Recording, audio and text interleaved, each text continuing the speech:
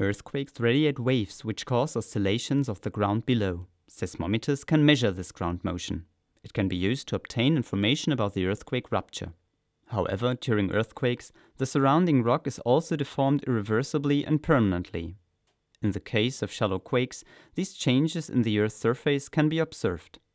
The ground below the surface gets displaced in opposite directions and may even break, as can be seen here in a historical picture taken in San Francisco, a result of the serious earthquake on April 18, 1906.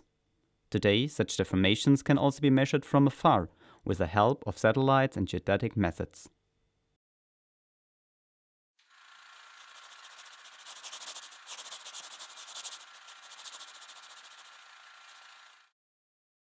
Hello and welcome. How can satellite measurements contribute to the understanding of earthquakes and their focal mechanisms? And what can they measure? I will be answering these questions together with the seismologist Henriette Sudhaus in this video.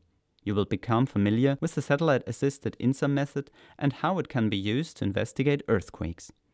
In particular, you will learn how geodetic measurements complement seismological ones and which properties of the earthquake rupture can be analyzed using them. Henriette Sudhaus works at the University of Kiel, from where she's now connected to me via webcam. Hello, Henriette. Hi there. On the photo of 1906, the change of the Earth's surface, the deformation, is impossible to miss. How can we observe and measure such effects today if we don't happen to have someone passing by? First of all, I have to say that not all earthquakes cause such strong effects. It is only the major quakes with a magnitude of around 6 and above, and only shallow quakes. Furthermore, during such quakes, the Earth's surface does not always rupture either, but often we can observe that the surface around the event has been deformed. Nowadays, this is more and more done from a satellite. What does this mean exactly? What does the satellite measure? We use radar waves to scan the Earth's surface. The method is called interferometric synthetic aperture radar, or InSAR for short. The radar waves are microwaves in the centimeter range.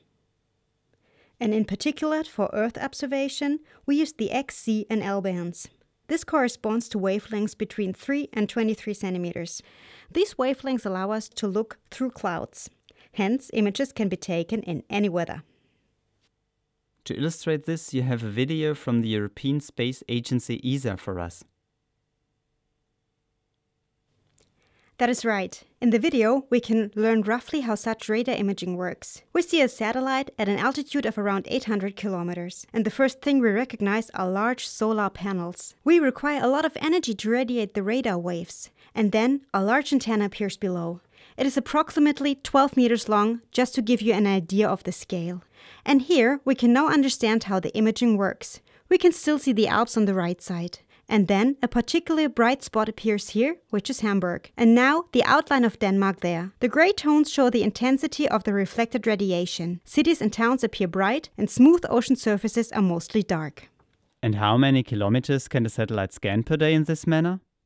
The satellite makes 14 orbits per day and is able to scan the entire Earth within 12 days, upon which it will once again pass by the exact same position.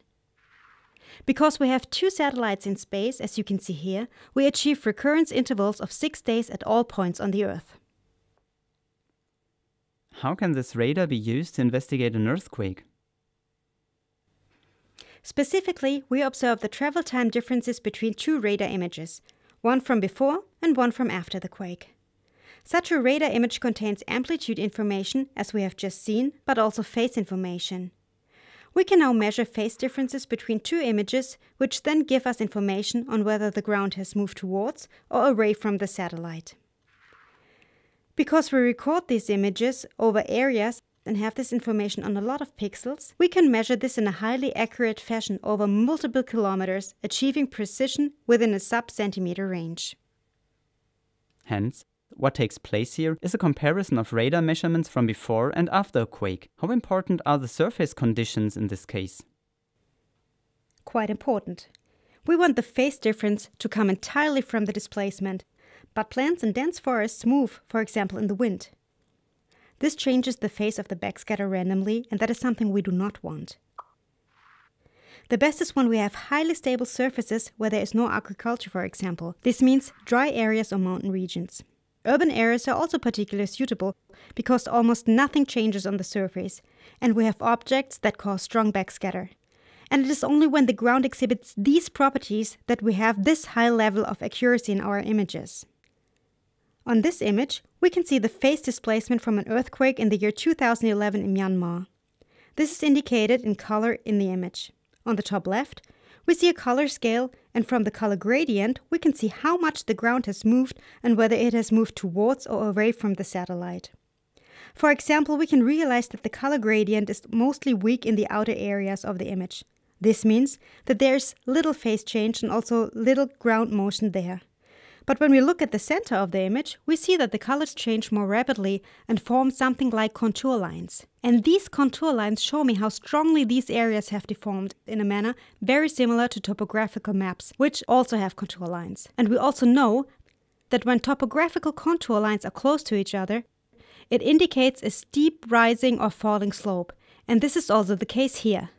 When the contour lines are close to each other, I have a strong deformation gradient. What I can see also is that the rupture plane is around 20 kilometers long. These are already a large number of properties of an earthquake which we can already read off the image. Hence, these patterns describe the permanent deformation after an earthquake as they are visible on the surface. Different focal mechanisms such as reverse, normal and strike-slip faults generate different ground movements and hence also different patterns. How can we now calculate them? With models, of course. With elastic half-space models. You can imagine this, for example, with a dish sponge, a highly elastic model. A cut is now made in the sponge. That means an artificial rupture plane. And now imagine we were to put slip on the rupture plane within the sponge, for example by 1 centimeter. You can perhaps imagine what this would do to the surrounding surface. It would be deformed elastically.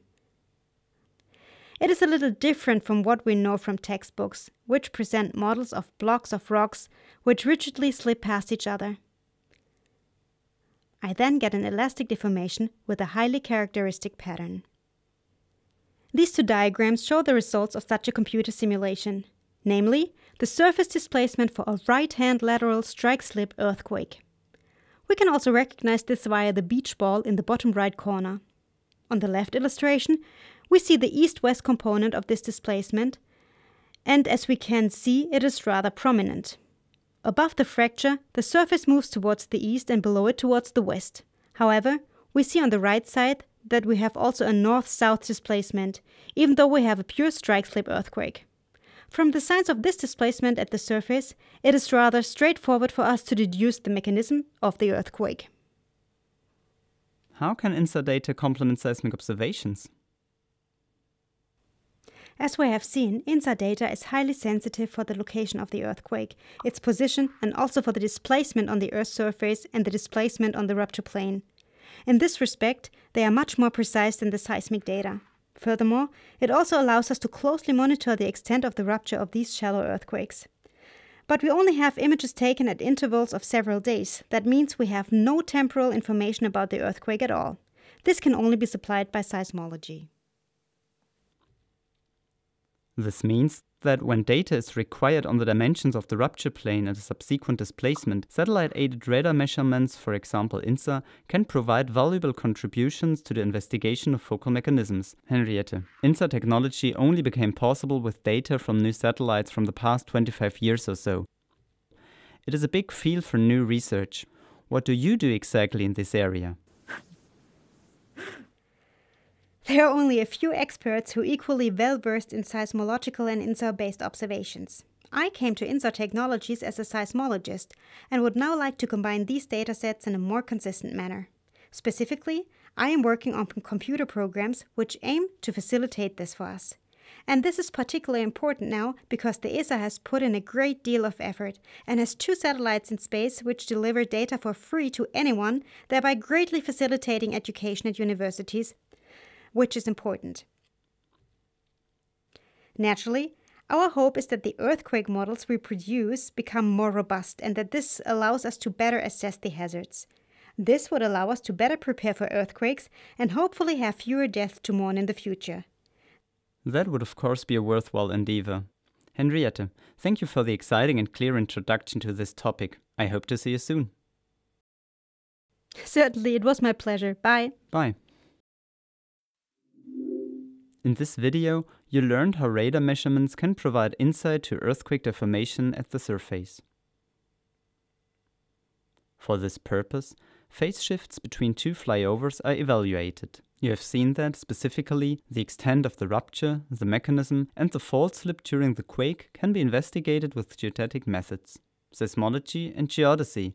Another example of how different geoscience disciplines can be combined to provide a more and more accurate picture about the processes inside the Earth.